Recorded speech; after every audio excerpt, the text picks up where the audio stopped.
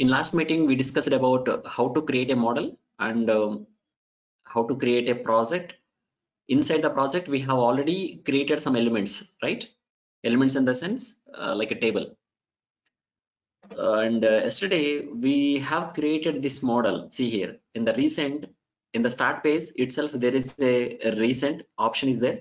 In the recent option, we have created this model, HR management solution. From here also, you can open your project, and from here also you just go to the open model, and there is a project,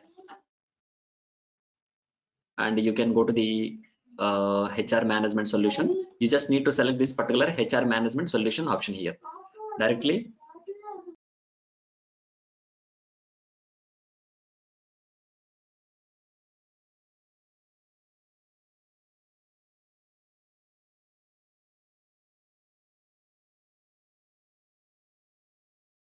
Okay, now if it is not open the solution explorer, you can open from here solution explorer, and anyway the properties window will be automatically come here.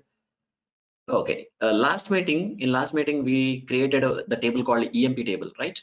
In this table we just have created some columns called like employee ID, name, age, date of birth, address and phone number. If you want, you can create a few more columns later point of time. That is possible, that you can add some more columns in future if you required. Okay, successfully we have created the table, and also I told you about the build process. If you want to open the table successfully, you need to build the project first. In build process, what will happen, that also we have seen in the yesterday meeting. Now the next concept which I am going to tell you about, how to create a form for this table. We just created a table, that's it. Suppose I want to present this information to end user. How? We need to create a user interface object that is called form. Now we are creating a form. That form, let me show you something here.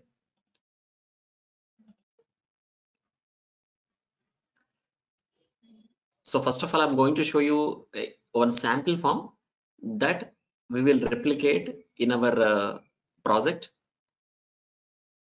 for EMP table.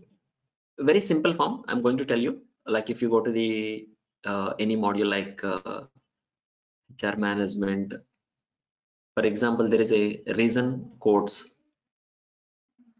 not reason codes. Just let me go back to the very simple form, courses. For example, there is a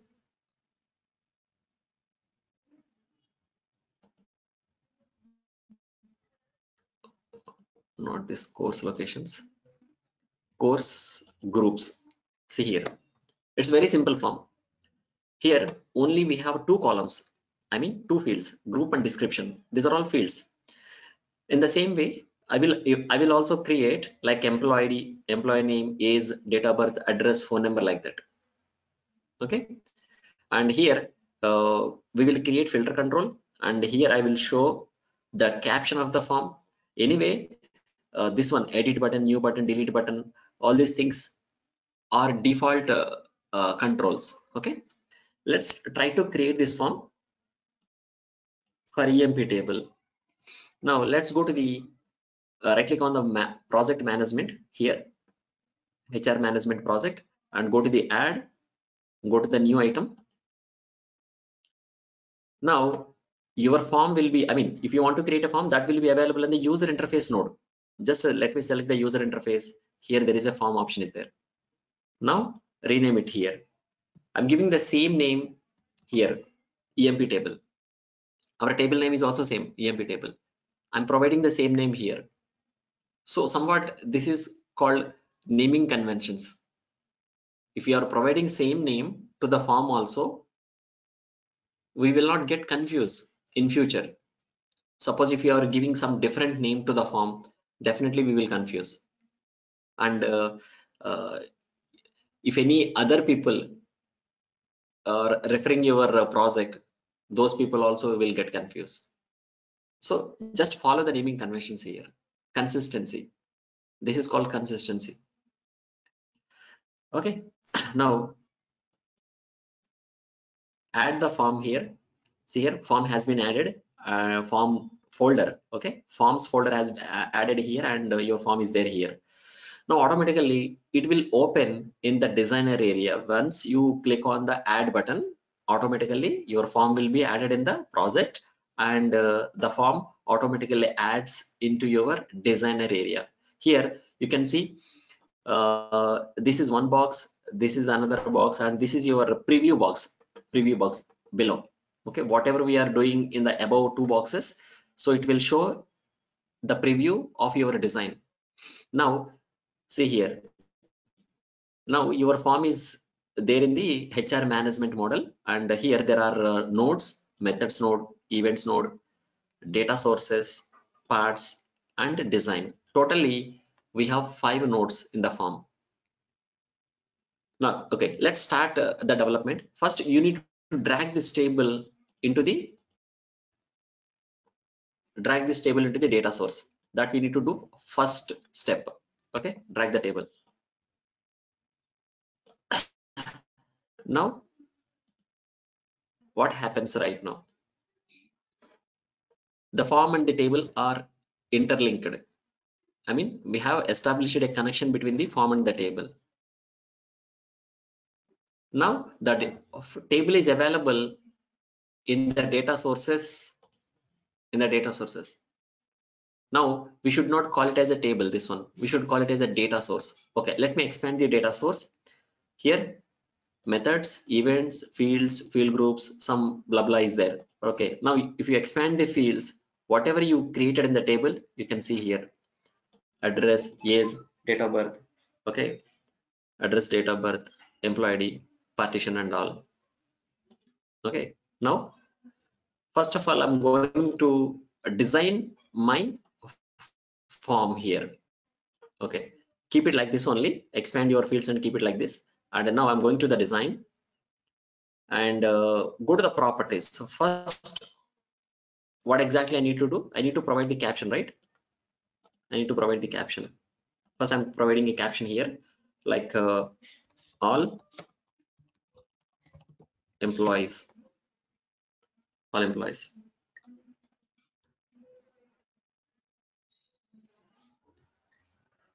Okay, now this is the caption. See, once you provide the caption, automatically it has came here. Okay, now after that I need to create a filter control, right? Okay, let's create a filter control. Right click on the design, new option. See, these are all predefined options, predefined controls in the form, like action pane, button control, button group, chart. Okay, like a date control, like a grid control, group control, like a image control, menu button, menu item button, like radio buttons, quick filter control, progress bar. Like there are so many controls are there.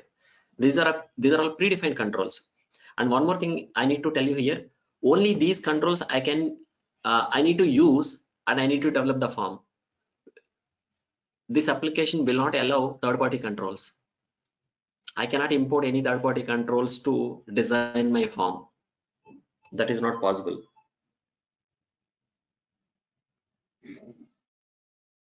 Okay, now I'll do one thing. So I need to create a filter control, right? So that will be available here. You just see here, quick filter. See, it is added. Okay, and you just need to do one thing. Once you created a control, by default system will give you the name with one number, quick filter control 1. So you just need to change the name, like quick filter control or quick filter like this. That is your wish, but better to rename it. So don't leave the don't leave the default names. Okay, don't leave the default names. Now here, coming to the next control. What is the next control here? Grid, right? Grid control. Now I'm going to creating a grid control. Again, right clicking on the design, new control. There is a grid. Okay, let me create a grid control and change the name like form grid. Okay, form grid control or form grid, your wish, no problem. And first you need to provide the data source property to the grid. That is very important property. For grid control, data source is very important. Now select the current data source name. This is your current data source name. I mean, this is the address of the data source. I mean, for this grid control, which data source you are pointing, because sometimes we will have more than one data source will be available in the data sources. So that for grid control only I can able to assign one data source at a time. I cannot assign more than one data source. So that we need to provide for grid control data source is very important. Without a data source, you cannot design the we cannot show the data in the grid control. Data source property is compulsory for the grid control. Okay, don't forget it. Now you we just need to drag the fields from here to grid control in a specific order, in which order you want to show the data. For example, first I need to show employee ID. Drag the employee ID. After that I need name. After that age. After that date of birth. After that address. After that phone number. So I don't want to drag the table ID, record ID, and partition. These are all system fields. Why I need to show to the end user? These are all related to system fields, right? Only I'll show the business fields. Like suppose if you missed any order, see here in the design, in the preview pane, you can see there is a caption, there is a filter control, there is a grid control, right? Suppose if I missed the order, like I just want to keep the phone number in the address place. So just select the phone number and use Alt button up arrow. Alt key, hold the Alt key and use up arrow, down arrow to move the controls up and down.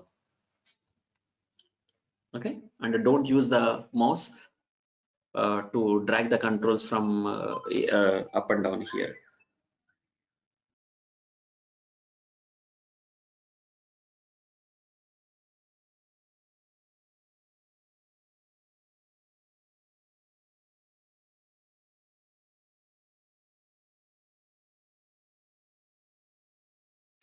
Okay, so you can move the controls up and down by using the Alt button, up arrow, down arrow keys. Okay, successfully we have created a simple form.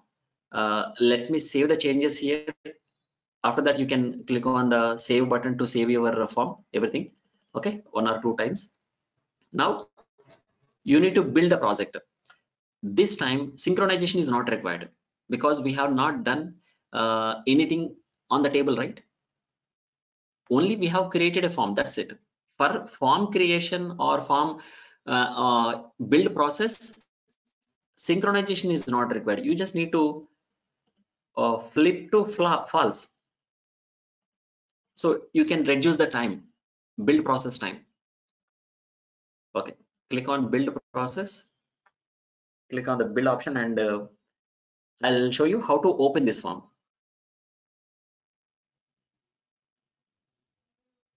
See here, in a fraction of seconds the build process completed here successfully.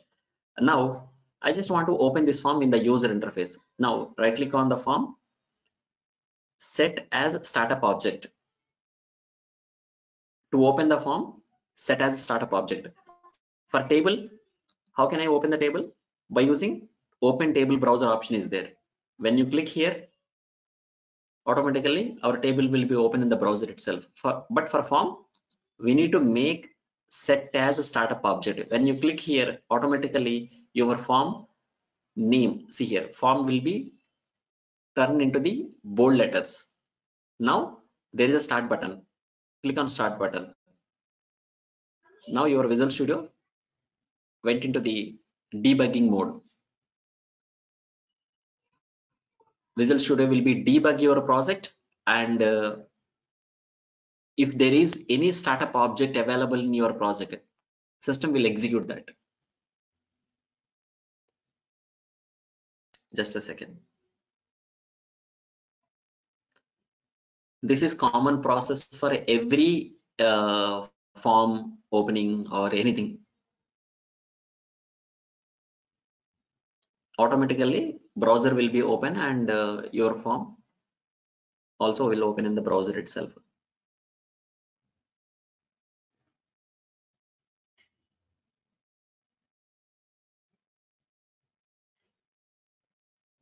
See here, all employees, filter control, grid we have created, and this record we have created in table level actually. That is replicated here, and the edit button, new button, delete button, all these buttons added by default in a form.